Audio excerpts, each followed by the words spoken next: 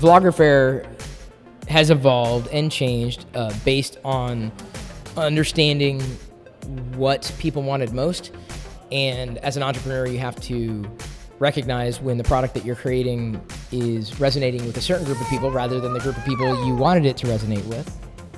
Initially, I thought I would be able to address or better address geeks or nerds, and by and large, those aren't the people who wanted to come to Vloggerfair. That's okay. I have no issue with that. I'm still a geek. In fact, I'm a geek father. We've rebooted our own blogs, or vlogs. I said the B word, blog. No one blogs anymore. Blogs are dead. It's a video blog. That's what a vlog is. And recognizing that family is the community that has wanted this event, I'm going to make it such that the family can have an event, and this can be a family event.